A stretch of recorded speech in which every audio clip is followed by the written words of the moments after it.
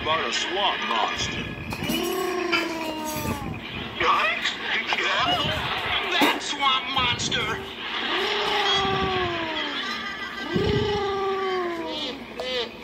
Well, kids, there's your old swamp monster. Oh, swell. But what do we do now? There's nothing we can do until the fog lifts. Something's lifting. I've got a feeling there's one thing we can do. Run!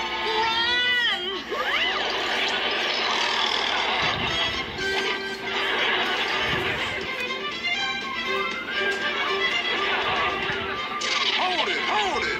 There's no time to hold it, man. There's an alligator after us. Nothing's after you. See? It's gone. Anyway, let's don't stay in this creepy place. Right on. Hey, look. It's an old inn. Who cares if it's old? Let's go in the inn. Wait, it might be haunted. Okay, Chip. You stay here. We'll check it out.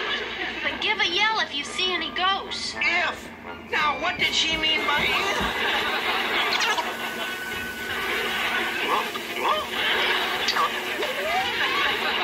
Oh, that's just that old pirate ship.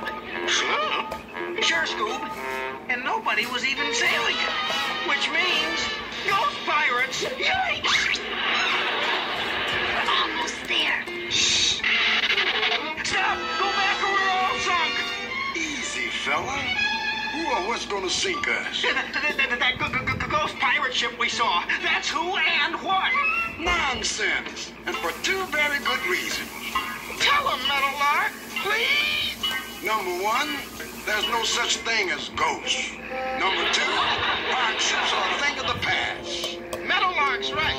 And even though I saw the ghost pirate ship, I still don't believe it. That's right, Curly. That's cause there's nothing out there. See?